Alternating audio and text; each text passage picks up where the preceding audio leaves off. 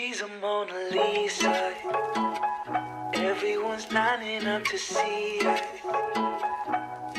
She's a Mona Lisa. Everyone's lining up to see her. There must be something about her features.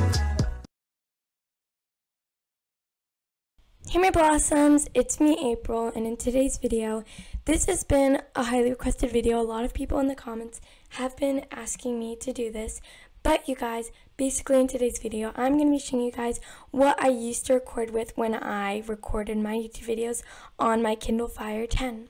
So yeah, let's begin. Okay, so here's the video. So basically first, you want to go into the App Store, the Apple Store that is on the Kindle.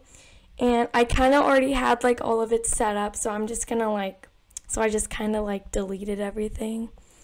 So yeah, okay, so you want to go to the home page and then go to search. I already had mine written down, but what you want to write down is screen recorder with a capital S and a capital R.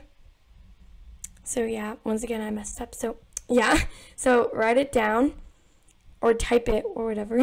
Yeah, and then you'll have a couple of options, but you want to scroll down and then you'll see this one called screen recorder and video. This is the one I used to film when I way back started my YouTube channel. I used this on my first ever YouTube channel, and it has pretty good reviews, and the audio is kind of fuzzy, but it's good for not having glitchiness.